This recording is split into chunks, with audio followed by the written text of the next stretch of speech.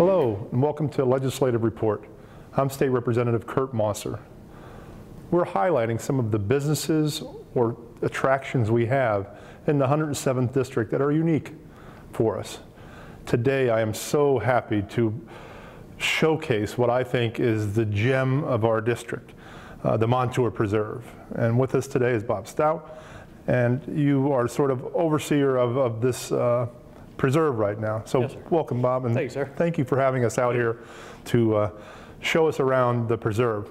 Right now we're standing in the Welcome Center. The Welcome Center is I could stay in here for hours and learn about the different birds and the different animals and the environment. But talk to us a little bit about Montour Preserve as a whole. Sure. And also what you'll find here in the Welcome Center. Sure, thank you. Again, my name is Bob Stout. I'm the director of the Montour Recreation Commission.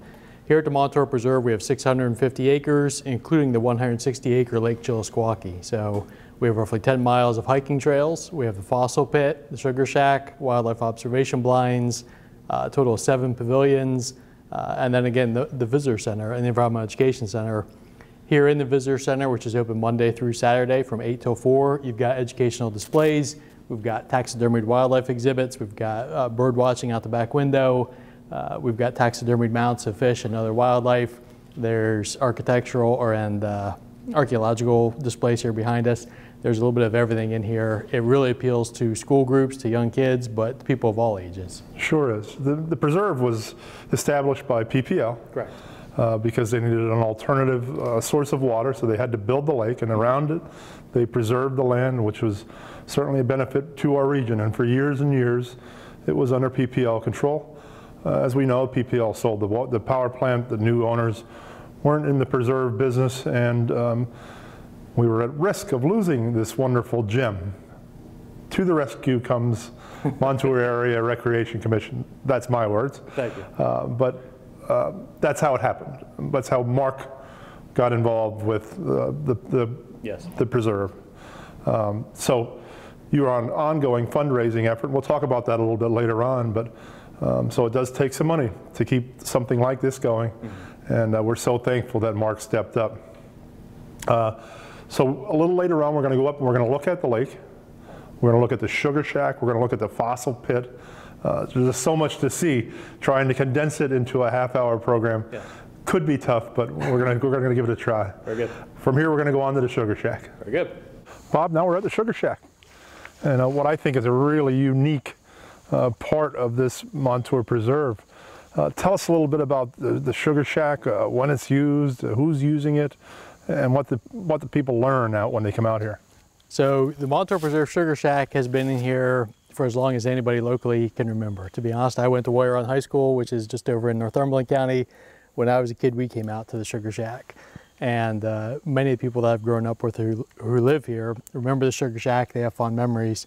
Really, it is late February through early March, typically at the right time of the year when you have warm days, cold evenings, where it gets the sap flowing through the maple trees here. We're in a grove of maple trees here on both sides of us. And what we do is we'll tap the maple trees here around us, and then here in the sugar shack, which is behind us, we have all the hardware that we need to boil down the maple sap and turn it into maple sugar. So in late February and early March, typically the last Saturday of February and the first Sunday of March, if I remember correctly, we'll have open house programs here where they'll see a movie and a short presentation over in the visitor center. And then the groups will walk out here to the sugar shack. They'll see the living history demonstrations. They'll get a chance to taste the maple sugar and see how it's all done. And then again in late February and early March, we'll have a number of school groups who will schedule programs with John Beam or some of our other volunteers. The school groups will come out, and again, they'll see those same programs. They'll learn how maple sugar has been made for hundreds of years. Really neat. So they can see the trees that are tapped, see the syrup coming, the sap coming out of the trees. We have trails going throughout. You can come from the visitor center, walk down a trail, and come right to this beautiful, beautiful spot. Yes. That's a really unique feature. And who does the programs on the sugaring? I think it's John Beam, who's our assistant director. John had been the naturalist when it was still PPL. So John has literally a lifetime of experience doing natural history programs like this. We have some other great local volunteers. Ken Mertz is a local resident. He used to be one of my teachers actually at Run. Deb Sturansky and a number of others will come out here and they'll donate their time. They love what they're doing. They love teaching the kids. And so again, it's either Montour Rec staff or it's volunteers who put on the programs. It's a great, unique opportunity for school groups and the public at large on those 2 Saturdays, late February, early March, to come out and learn about just going back in time. And so thank you. I think from here, we're going to head up to the lake and see what's going on up there. Very good. Now we're at Lake Chillisquawkee. Yes. What does Chillisquawkee mean? Native American term meaning the song of the goose or the call of the goose, as we've been told. Great. What a beautiful setting. It is. The lake is how big? 165 acres is the lake proper. Again, the whole Montour Preserve as it's defined is 650 acres. So this really is the keystone gem in the center of the Montour Preserve. The Lake Chillisquawkee is open to boating, to fishing, to recreation in general. No gasoline engines can be used on the lake. It's trolling motors or hand powered only. It's real popular. It's a warm water fishery. So you've got bass, you've got pike, you've got a great population of walleye in this lake as it turns out. The Fish and Boat Commission did a survey earlier this year. It's popular with families who will come out by the shorelines either in the evening. They'll fish for catfish and carp from the shores. Kids love to fish for panfish from along the shorelines. On the far side of the lake, which would be the Heron Cove side, the boat launch is over there. There's also a fishing pier, so that's also popular with families who like to come out and they'll sit and they'll do some fishing. And you don't need a fishing game launch permit here because it's a private That's lake, correct. right? So they wouldn't need their license. Nope. As long as it's they don't need a launch permit for their vessel. They do still need a fishing license to fish here at the lake if they're over 16, I believe it is.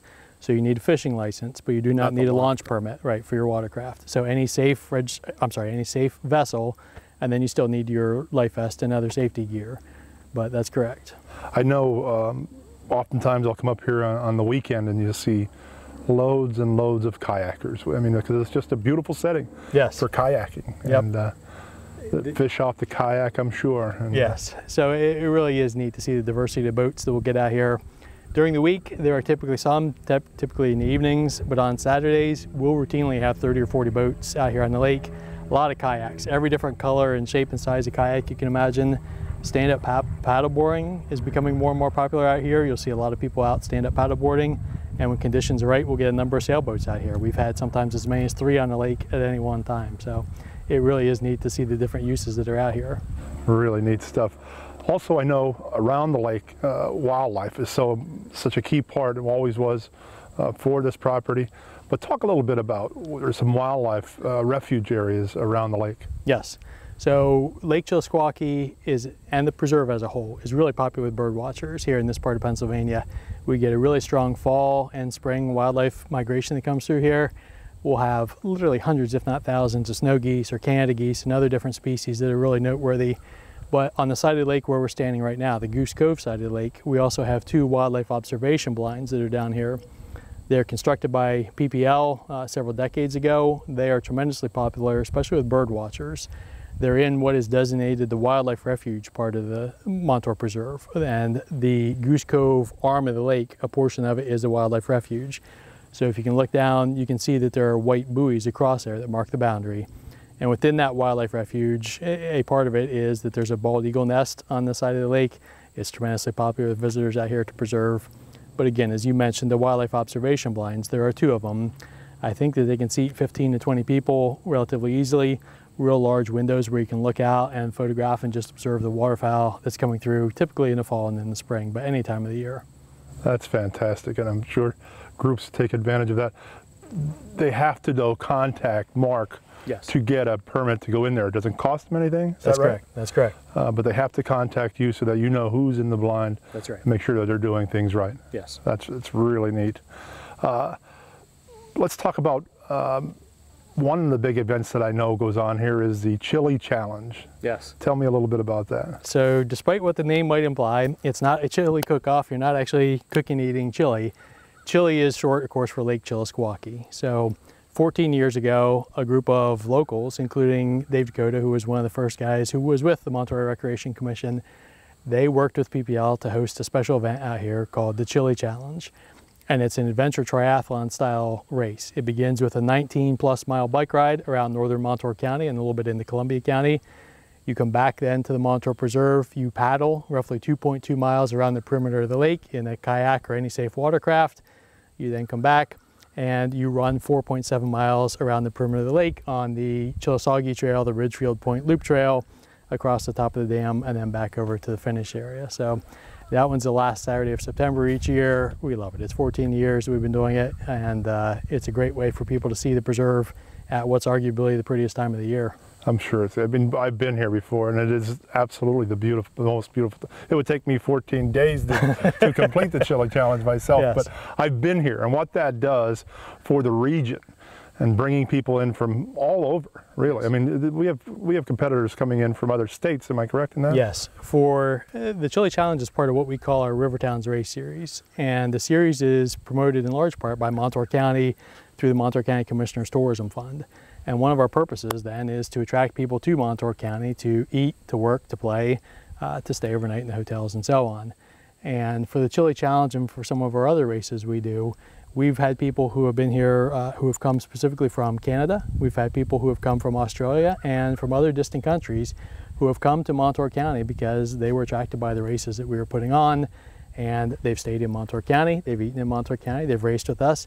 You know, they spent time and money in Montour County and really got our image out there to the world. So we're really proud of the number of people that we bring in on an annual basis, again, to eat, stay, and play in Montour County. That's what that tourism, when you say the Commissioner's Tourism Tax, it's a head and a bed tax. That's correct. Every motel room or hotel room in the county charges a 3% tax to those people who are visiting from out of area, and that's used to, in turn, try to draw more people into the region. Right. I think the Rivertown Race Series is a fantastic example of doing just that. Thank you.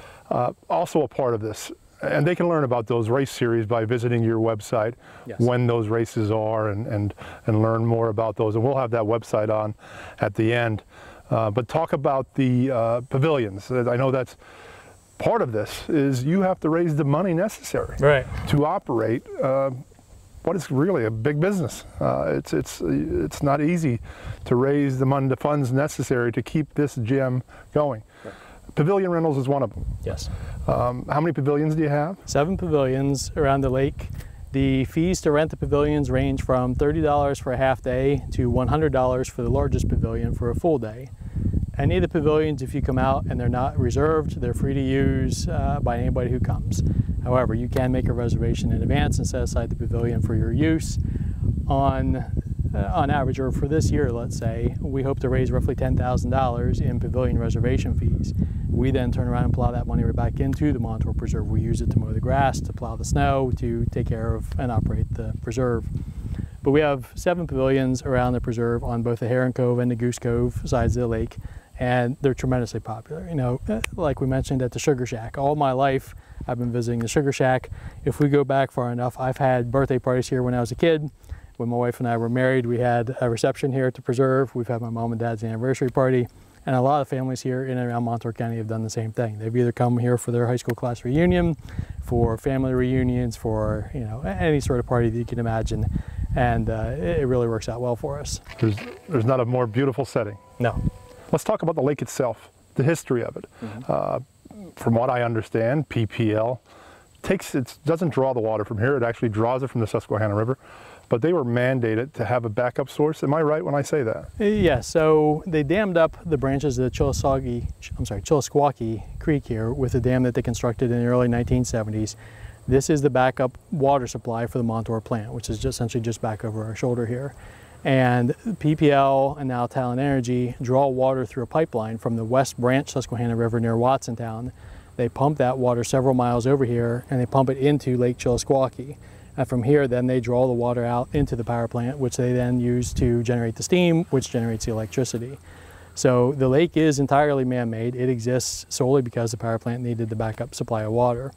And when they constructed this lake, it was instantly a magnet for everybody who lived nearby here, saying, wow, what an amazing treasure we now have in our backyard. Can't we please play at this place that you've created? And so in part that generated the interest in the pavilions nearby and the boat launch and the other amenities that we see around here grew out of the fact that you had this 165-acre body of water sitting here. So it's tremendously popular for boating, for fishing, and so on. At its deepest point, which is right here against the breast of the dam, it's roughly 40 feet deep. Much of the lake in the sort of Goose Cove and Heron Cove sides are more like 10 to 12 feet deep. But the deepest part that we know of is roughly 40 feet deep. And again, it's a functional body of water. It's used by the power plant, and that's why it exists, but the recreational uses are almost limitless.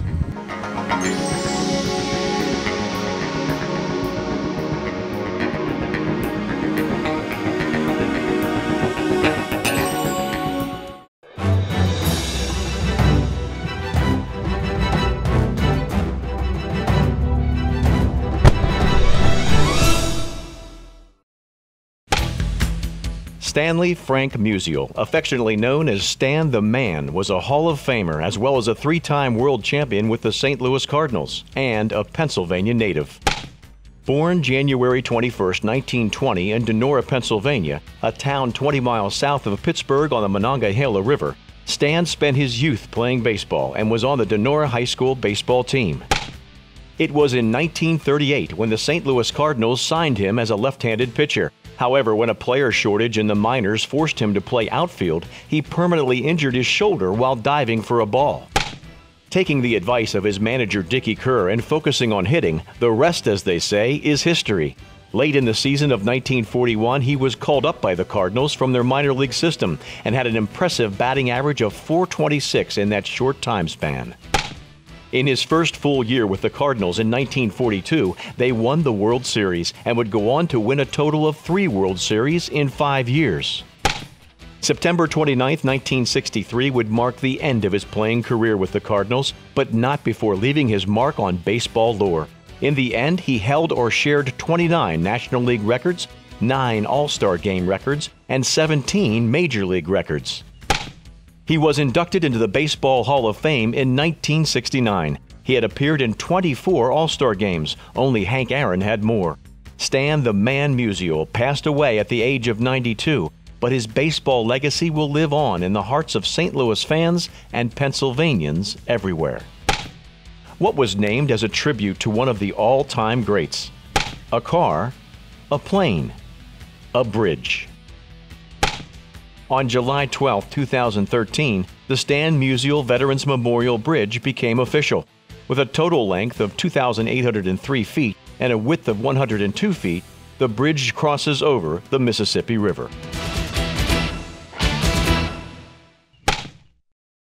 Now here we're at the fossil pit, and I think another gem within a gem, nationally known. I think one of the great examples when we were walking in the trail, from the parking lot, we see a car. And where's the car from? New Jersey. Yep. People traveling this far because of this gem within our gem. Yep. Talk a little bit about the fossil pit. Sure. So it's an interesting landmark here at the Montour Preserve. My daughter Lauren's in pink up on the hillside. It's just under 1 acre of exposed shale, and the fossil pit came into existence when PPL was in the process of building the Montour Preserve, and in particular the dam there around Lake Chilsquawkee. As they took the shale out of here to use elsewhere, they discovered that the hillside was just rich in fossils. And again, as they added interpretive and recreational type amenities here at the site, they designated this as the fossil pit. So for roughly 40 years, generations of kids, including myself, have come out here on field trips from school or with their families. And you can come here to the Montour Preserve fossil pit, and there's no admission. You climb on the hillside, you pick up loose stones, you use your hammer, you dig for them. Whatever you keep, you can find. And one of the reasons it's nationally renowned is there aren't that many places where you can go for free and dig yourself and keep whatever it is that you find. And it really is a neat resource. Now, the average kid who comes here wants to find a T-Rex dinosaur or a Stegosaurus or something like that. That's not what you're gonna find. You know, I've got a handful of fossils here that my daughter Lauren has found. You'll find a lot of shells, you'll find a lot of corals. The really neat one you can find here is called a trilobite. And if I remember correctly, it's a Pennsylvania state fossil. And that's sort of the holy grail of things you can find here at the Montour Preserve fossil pit. But the average kid leaves here with pockets full of rocks, and his shorts are falling down around his knees because he wants to take them all home. Mom and Dad make him leave some of them at the parking lot, but it really is a lot. Of fun. Because we just saw a gentleman walking out with a bag. Yes, exactly. Full of fossils. Yep. So neat. Yes. Just so very neat. And your daughter literally found those in minutes. Yes. and just walking around, picking those things up. Yep. You've got national recognition on the fossil pit. And I think it's, like I said, another part of what makes this whole preserve special. Yes. So I would encourage everyone to come out and see the entire. There's so much more that we couldn't show it all in one show with the trails. Talk about the trails a little bit. The length of trails that the system around the preserve is. Right.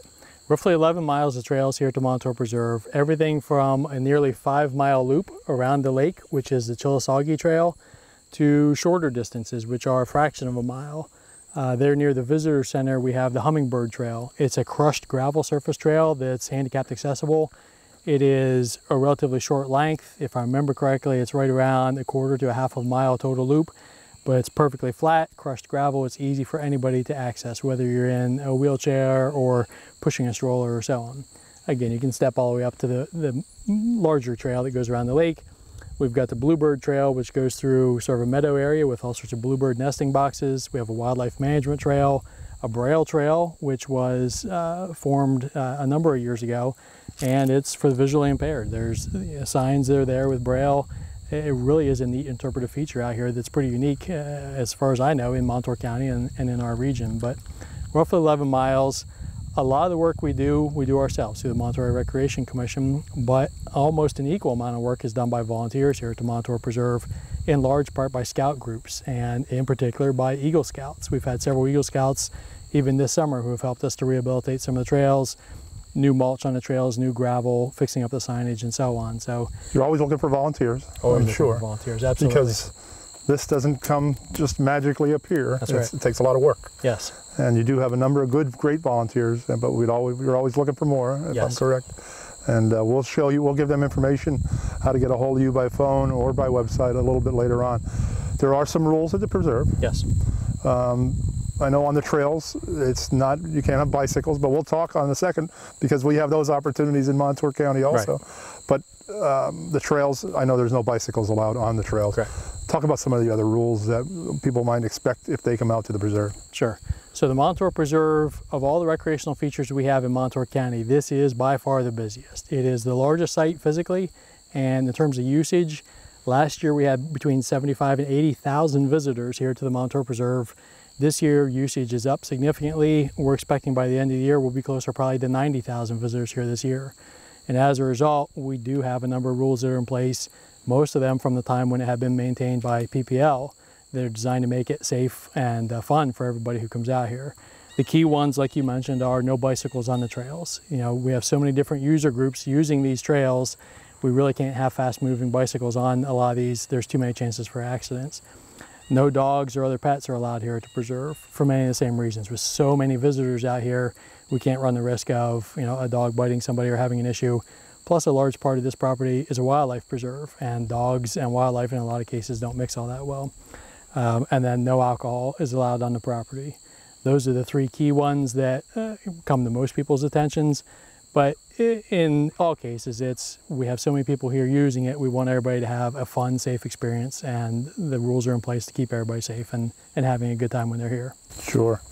Again, we'll go back to volunteers, but even more so, I know Senator Gordner and myself truly believe in what this property is and how important it is, not only to Montour County residents, but all the residents in Northumberland, Columbia, Snyder, Union counties. It is a jewel for all of us, and those who haven't gotten out need to come out and see it. I know we've dedicated some funding from DCNR, and you were able to do some fundraising efforts, but those things continue. It's a big project, but I think in the state we certainly are committed to seeing the success of this project, and we want to thank you for all that you've done to keep Montour Preserve going. Let's finish by talking a little bit more about MARC itself. MARC stands for the Montour Area Recreation Commission. Correct.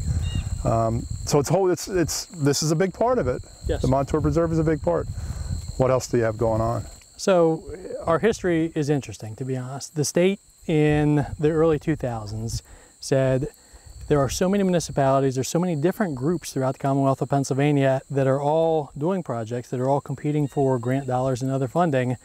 Can't we please work together to an extent regionally or in larger groups and say, how can we pool our efforts? How can we combine our resources so that not everybody needs a shovel and not everybody needs a truck and so on? If we have one group of, in our case, recreation employees who can work for multiple entities, might that not be a better idea? And through the early 2000s, culminating in 2005, the Montour Area Recreation Commission came into existence. And it is Montour County, Washingtonville Borough, Riverside Borough, Danville Borough, and the Danville Area School District. We work together to promote outdoor recreation in and among those municipalities and the larger region. And it is our job to do outdoor recreation projects, whether it is park and trail maintenance or special events like the races that we do. We provide outdoor recreation opportunities to our local residents. From 2005 through roughly 2010, really what we did were Rivertown's Race Series races, and we took care of the Hess Recreation Area in Danville. Beautiful park, a little bit more than 100 acres. We have ball fields. We now have a concrete skate park there. We have a network of trails there as well. But that's what we had done up through about 2010. And in 2010, we hit sort of a period of growth that was partly planned, but partly some opportunities that came up that we really couldn't pass up on. And we had maintained for PPL a site called the East Branch Recreation Area over in Columbia County. We worked with Montour and Columbia counties to start building the North Branch Canal Trail along with the Susquehanna Greenway Partnership, so it's a multi-county effort. So far we've worked on the area between Danville and Catawissa in Montour and Columbia counties. We also took over Hopewell Park, which is in Mahoning Township, Montour County. It had been underutilized, to say the least. We've now, with great volunteer support, constructed more than 11 miles of mountain bike trails on that facility. And this summer, with the support of the Pennsylvania Association of Realtors, we built a bike jumps area and a bike skills area. So we have a pump track for kids on mountain bikes, some bike jumps and others, and that is now Montour County's go-to destination for all things biking related. And then in 2014 and 2015, the Montour Preserve came on our radar. And we said, man, we're really quite busy with what we have going on, but all these other things we've done, as neat as they are, they pale in comparison to the Montour Preserve. As you've said the term, essentially it's the gem, it's the jewel in Montour County. And we knew that we can't let the Montour Preserve in good conscience go away. It's too important to us. And so even though we were way over our heads to begin with, we said, no, we will do what we can to keep it open. And yeah, it's a daunting task and a daunting ask, but we need roughly $100,000 per year to operate and maintain the site to the level that we can. And so we surprised ourselves, to be honest. We raised that much money in 2015, and then we've been doing so on an ongoing basis. As of today, we're right around $530,000 that we either have in the bank or that's pledged from the Commonwealth of Pennsylvania through DCNR or through other funding partners that we have. So on October 1st of 2017, that'll be our 2-year anniversary. We'll begin our 3rd year of operation here at the Montour Preserve, and I honestly don't know where the first 2 years have gone. It's an awesome place to work. You know, the average person who toils away in an office somewhere, I get to be out here at the Montour Preserve. My office is in the visitor center. It doesn't feel fair, and I know that that's the case. I can look out and I can see deer, I can see waterfowl and so on. It's not a bad job if you can get it. No, it's not. So the Montour Recreation Commission is real pleased to work with you, with Senator Gordner and all the others who are working to make Montour County and this part of Pennsylvania, as we like to say, a better place to live, work, and play. Well, and I think that's a big key to it. You know, when companies are looking to locate, one of the biggest things they look for, besides school and healthcare, what's available to them, is recreational opportunities for their employees. What a gem we have here. Yes. And it's a great selling point. The Montour County Commissioners have totally bought into whatever it takes to be able to save this gem and keep it going. They're smart. They're smart guys, and they know we need this here. So thank you so much for all you do. Thank you for showing us around the preserve. I hope for some people who are watching this that they say, let's get out there and check this out, because it is a gem within our region. So thank you so much for having us. Thank you, sir. Until next time, this is Legislative Report.